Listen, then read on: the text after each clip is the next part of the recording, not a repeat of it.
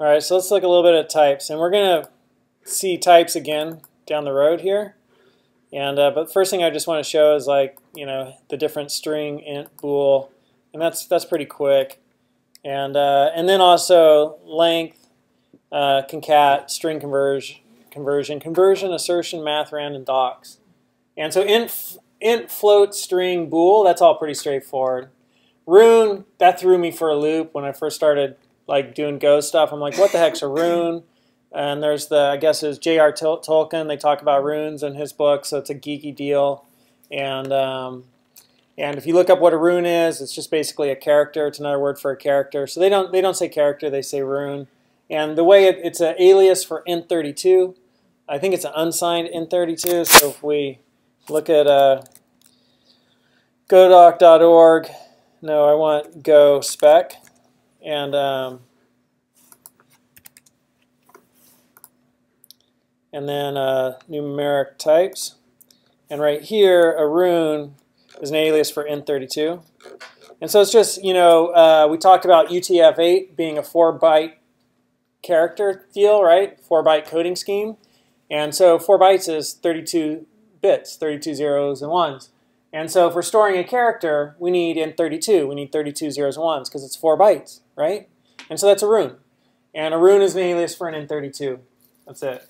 And UTF-8, we already mentioned this, the first, 127 characters of UTF-8 are ASCII. And that's just a single byte storage system.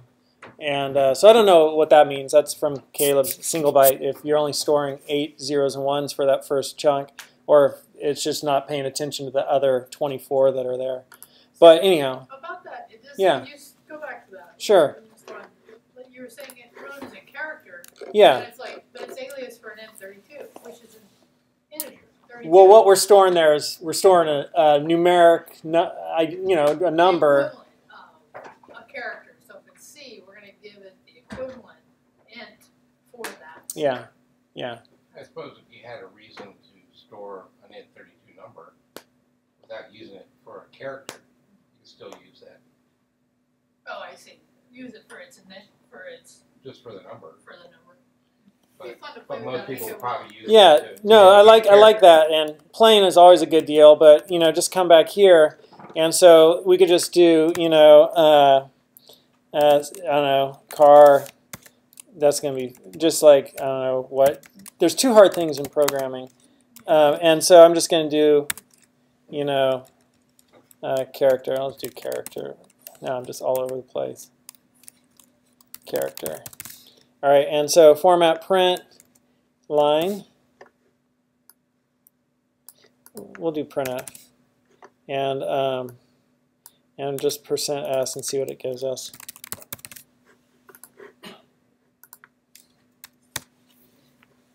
So it's saying, no, can't do that. Can't do a string like that. It's int32. And so we could go and look at our formatting verbs.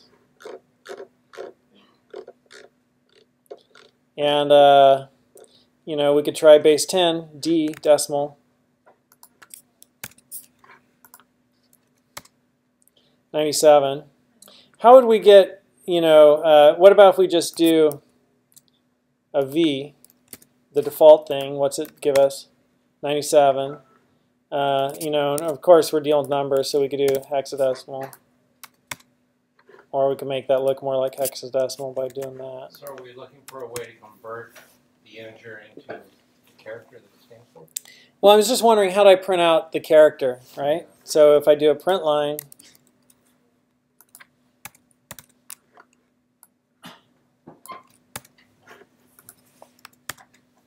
gave me 97. And, how would I take that and actually show it? So how do I convert a rune to a string? So could I just do string?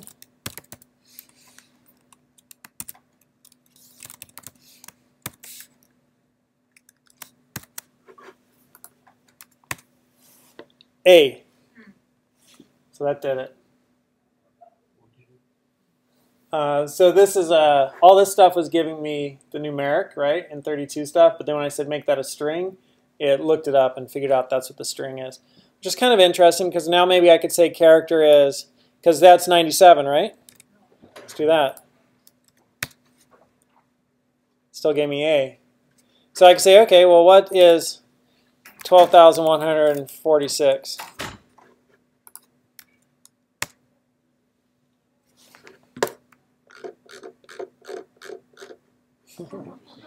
Korean or something. And you know, if it is A, you know, and then I could start to look like how many zeros and ones are stored there. So I could do type. So let's try type.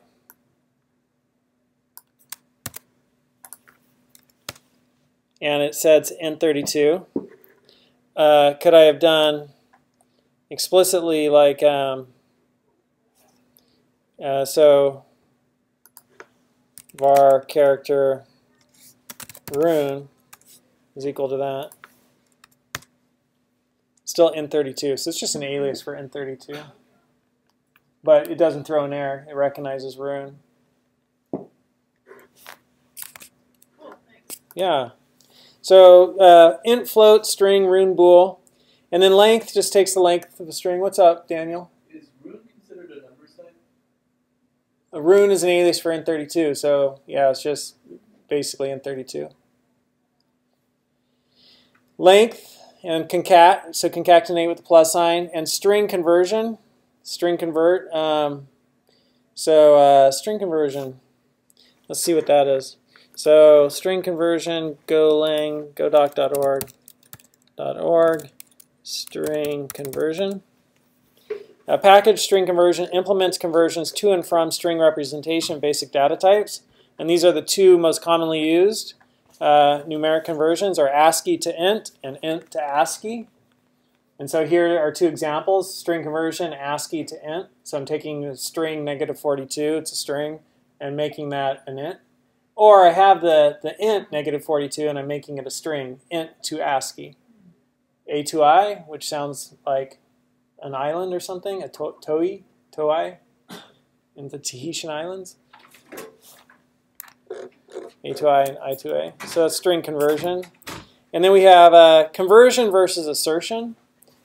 And so we'll get to that in a second. But conversion is basically casting, but you call it, you know, a lot of times in programming it's called casting, but it's called conversion here and in Go. And assertion is for interfaces. We'll see that in a second. And then the math package, we look at the rand function and a little bit more about read and docs. So Go is statically typed. Languages like JavaScript are dynamically typed. And this is a big difference between Golang, statically typed, and other languages that are dynamically typed. Strong typing, static typing helps prevent errors, right? Helps you be precise. And yeah. So it's static. Static type means that error checking is done at compile time and it won't compile, right? And dynamic type is it just, you know, it'll compile and it'll error when it's running, I think. Okay, here we go. A language is statically typed if the type of a variable is known at compile time. This in practice means that you as the programmer must specify what type each variable is. So like Java, C, and C++. The main advantage here is that all kinds of checking can be done by the compiler, and therefore a lot of stupid bugs are caught at a very early stage. Language is dynamically typed if the type of a variable is interpreted at runtime. This means that you as a programmer can write a little quicker because you do not have specified type every time. Most scripting languages have this feature, so there is no compiler to do static type checking anyway. But you may find yourself searching for a bug that is due to the interpreter misinterpreting the type of a variable. Luckily, scripts tend to be small, so bugs have not so many places to hide. That's dynamic typing versus static typing. So static typing, variable is known at compile time. Dynamic typing, type of variable is interpreted at runtime.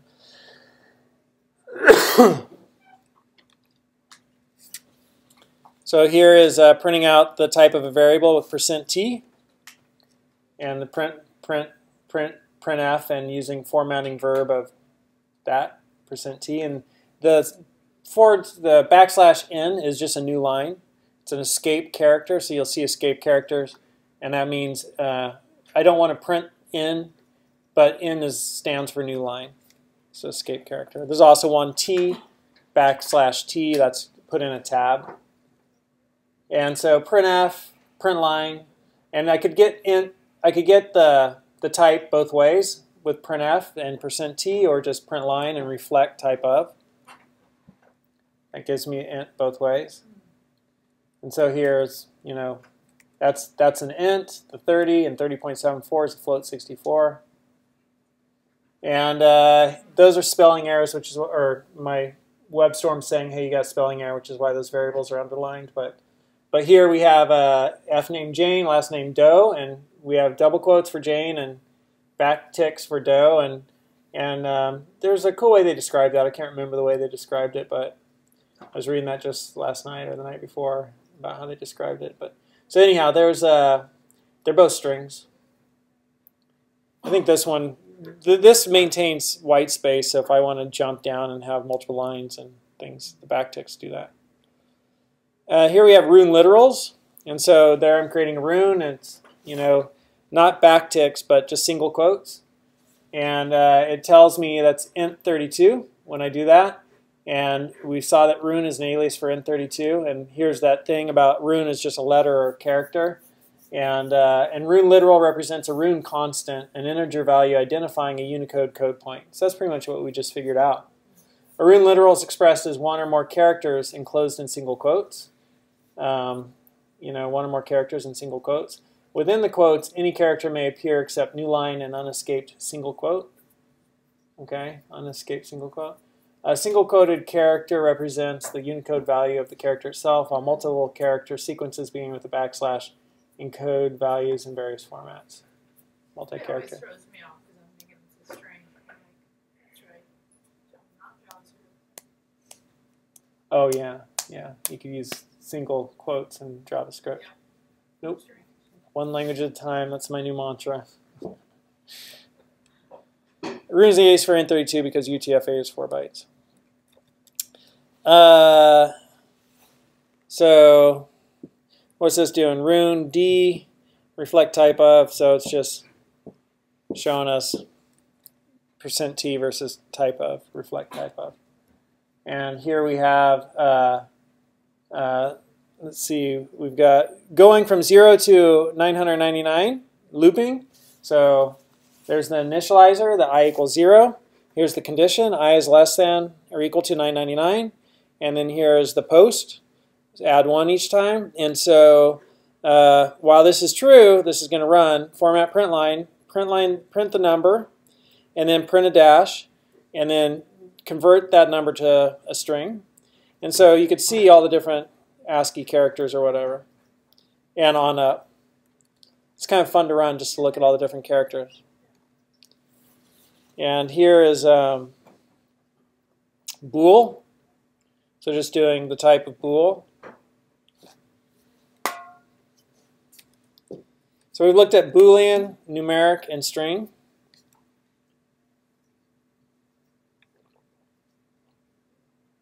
Boolean represent true or false, right?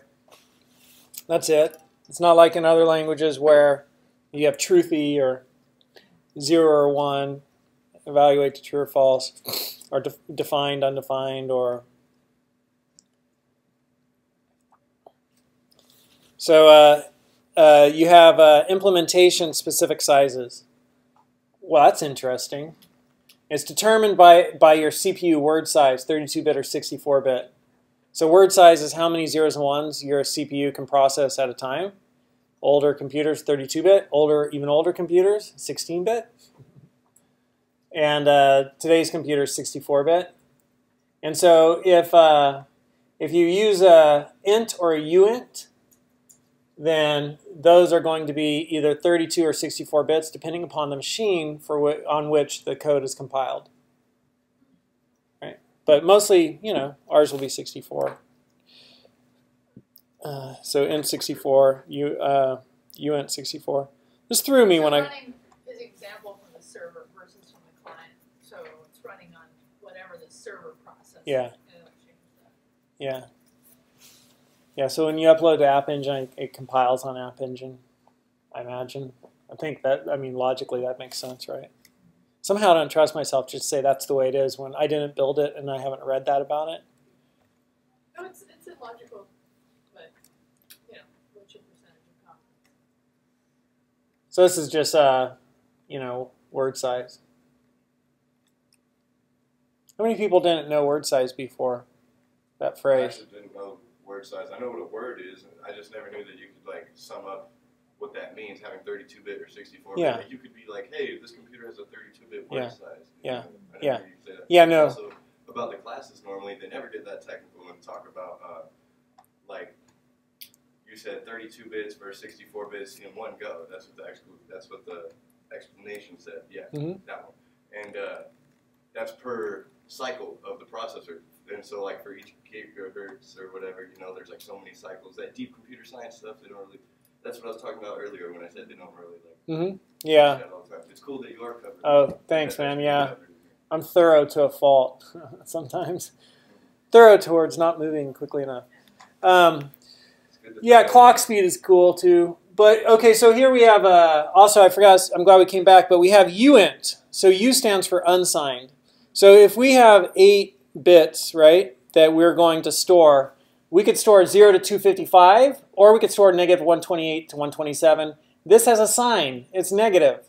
We're not using a sign here. It's unsigned. We're just staying on the positive side, right? So that's the difference between unsigned and just int, which is signed.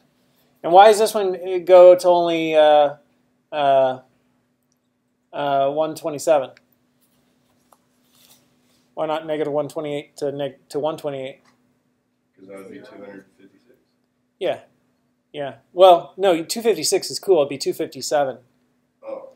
Because you've got you're 8 bits. With 8 bits, you have 2 to the power of 8 possible combinations, right? Yep. So if we had 2 bits, it'd be 2 to the power of 2, which would be 4. I don't know, that's making no sense if you're listening to this and you don't know it. But if you have 1 light switch, you could store 2 messages. With 2 light switches, you could store 4 messages, right? Both lights could be on, both could be off, and you could have the right on, the left off, or the left on, the right off. 4 messages, 4 possible states. With 3 light switches, you could store 8. And the way you figure that out is 2 to the power of n. How many light switches is the n? So 2 to the power of 3 is 2 times 2 times 2 is 8, right? And so 8 possible combinations when you have 3 circuits, and the base is 2. So it's 2 to the power of n. 2 is the base. So if you have 2 to the power of 8, you got 2 to the, if you have 8 possible zeros and ones or ons and offs, then you have 2 to the power of 8 or 256 combinations. And this is 256 right here, right? Whoops. I just keep trying to highlight text, which is a picture. And that's 256. 256 possible combinations, right? 0. And this one down here is 256 because 0 is in between them. Strings. There's a series of characters, UTF-8 encoding. ASCII's a 7-bit character series, 128 letters. I guess they use one of the bits for something else. UTF-8 are those same 7 bits, multiple bytes for other characters. UTF-8 is multi-byte character encoding. Other characters could be 2 bytes, 3 bytes, 4 bytes. Chinese characters would probably be 4 bytes per character. Golang uses UTF-8 because Rob Pike and Ken Thompson were partially inventors of UTF-8. You create a string with double quotes or backticks. Backticks can be multiple lines. These 2 pipes right here, I just did that for OR because that's OR and Go. Backticks can be multiple lines. Escape sequences, string support escape sequences like \n for new line or \t for a tab. So you saw that I was just putting in a new line right here. And what's a backtick? A backtick is that's a single quote and there's backtick. Oh, okay. It's like top left of your keyboard under escape. Yeah, tilde without shit. Yeah, there you go. Oh, I thought you said tilde without shift without the F. Hearing, I'm hearing. So how do you write a multiple, go back one, multiple byte character? I think it just figures it out for you. That's one of the things I was interested, like, oh, if we just have letter A, which is a part of ASCII, can we see how many zeros and ones are there? How much got stored, if it's storing all 32 or just 8? I'm sure there's some way, but you don't have to worry about it. It's just like FYI how it works. So here are the different escape characters. So tab, new line, there's a few others. And here are some of them in use. Hello world, how are you? So you can see how that printed out some escape characters.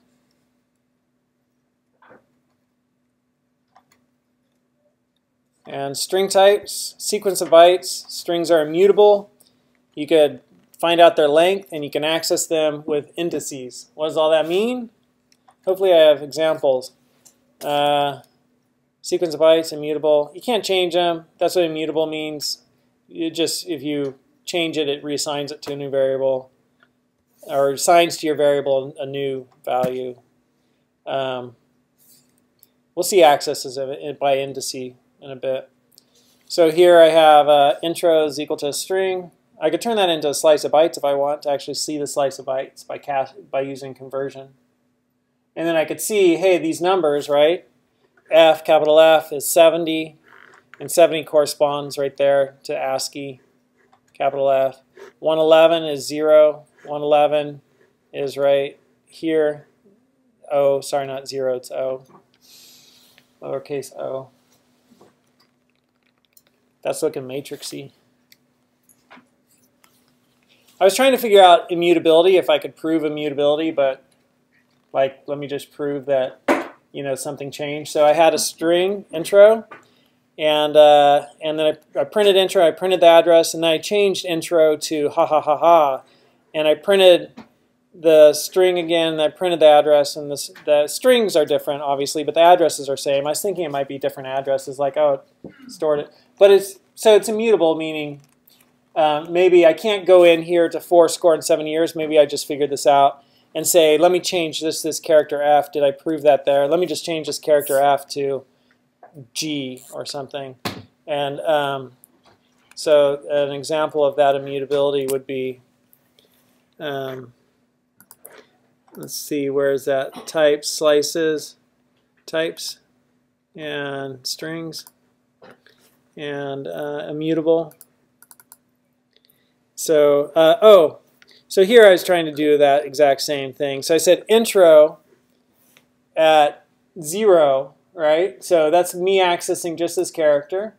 So that's an index right there. I'm saying give me that character and set it equal to 70. And that is like, no, I'm not going to do that. So that maybe proves immutability. Right? It won't let you do it.